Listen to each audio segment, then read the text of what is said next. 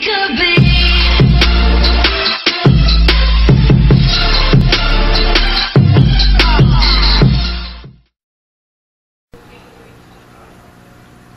Hi guys, welcome back to my channel. Today I want to show you how to make a crochet dishcloth, but it's in the round. I've been making these for quite a while now, and they're really popular compared to the square ones where I am. I don't know why they are. They're less bulky in your hand, and I find that they are anyways. So I'm going to show you how to do that. I have Handicrafter cotton yarn. You're going to need cotton, obviously, for dishcloths. And I'm using a 6.5 millimeter hook, or a K-size hook. So what I'm going to do is I'm going to start off by making a slip knot. So just hold your yarn like that, wrap it around just like that. Put your hook underneath the first piece and grab the second one in the back and pull through. Tighten it and pull on that. Okay, so what you're going to want to do is you're going to want to chain 5. So wrap your yarn around and chain 5. So there's 1, 2, 3, 4, and 5. Now you're going to take your hook and put it into the first chain and slip stitch. Grab your yarn, pull through that one, and then pull through, oh, my yarn's not, there we go, pull through both. Now you're left with a circle. Okay, so now you are going to chain 2, 1 and 2, just like that, and you're gonna do 11 more double crochets into this circle. So you want a total of 12 double crochets into this circle. Okay, so there's 1 already, that counts as 1, 2,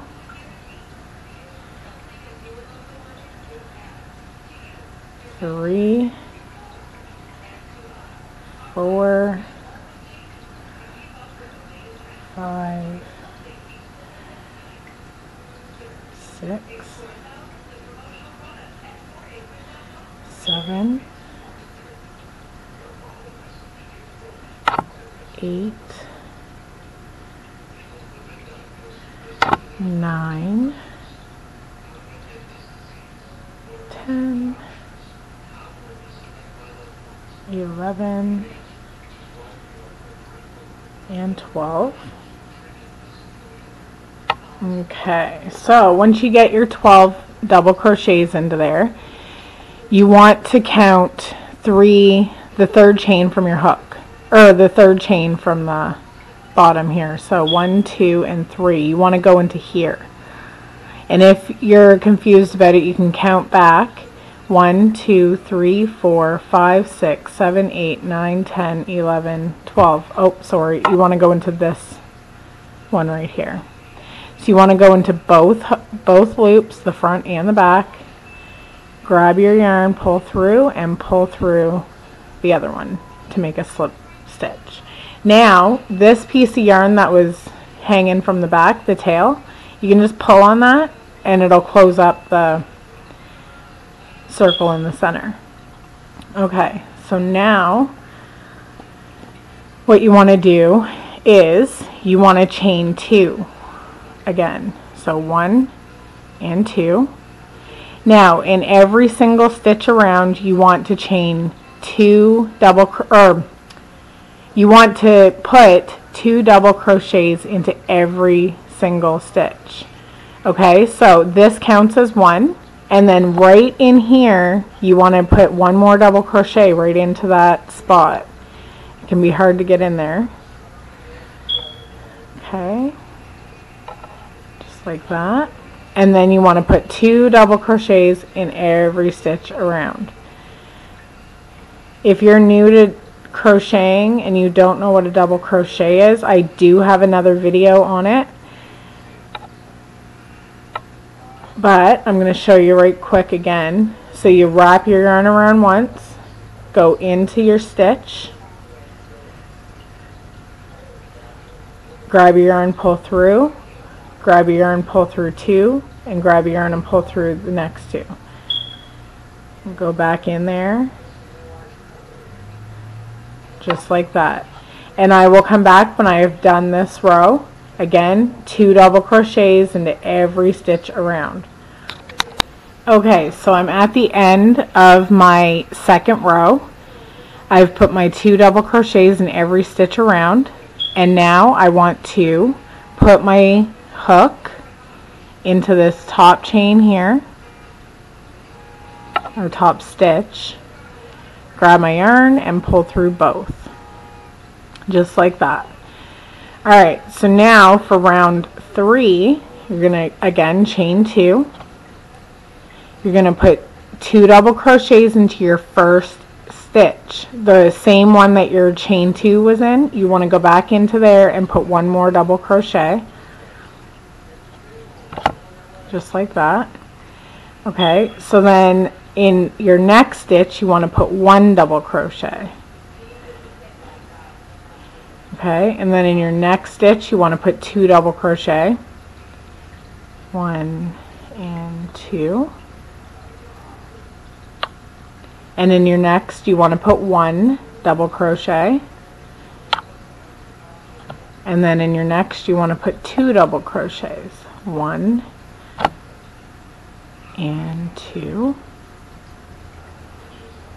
and then in your next you want to put 1 double crochet,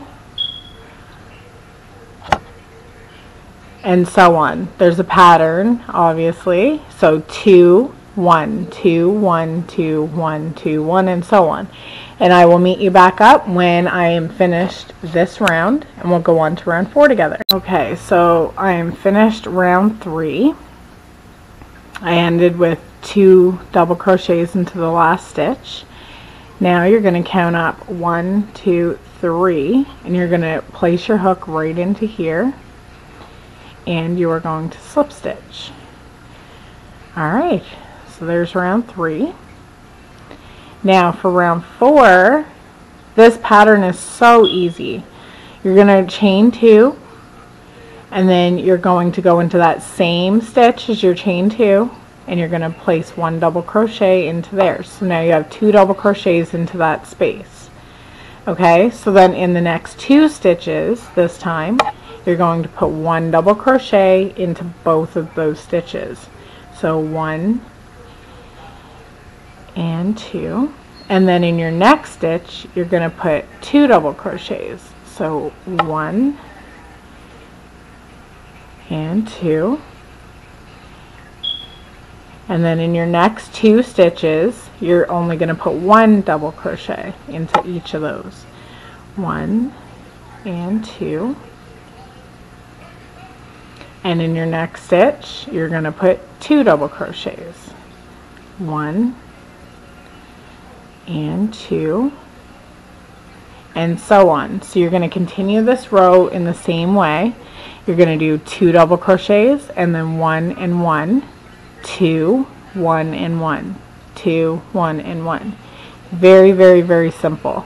I will meet you and we will go on to round 5 together.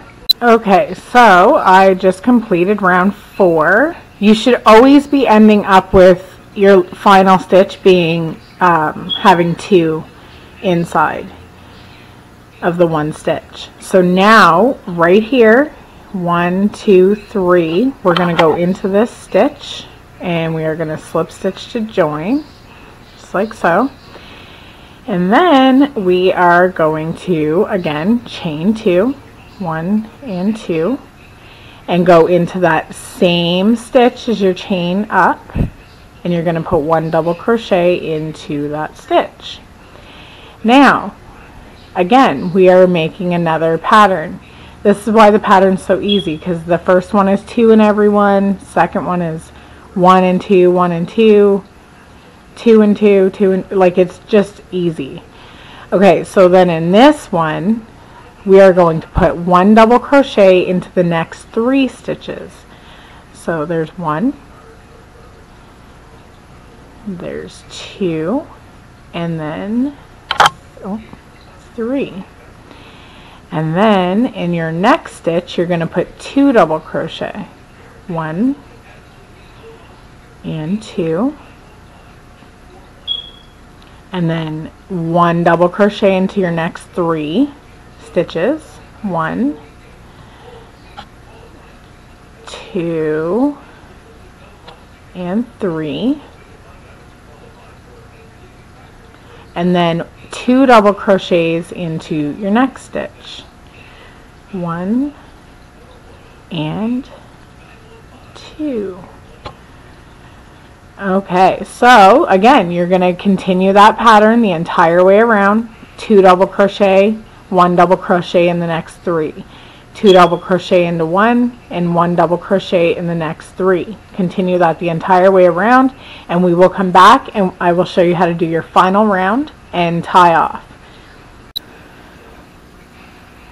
Okay, so now we are going to finish this row off, and we're going to work on our last row. So you are going to slip stitch 1, 2, 3 into this stitch here, slip stitch to join, just like that, and we are going to chain 2, 1 and 2, and into that same stitch again as your chain up, you're going to make 1 double crochet into there.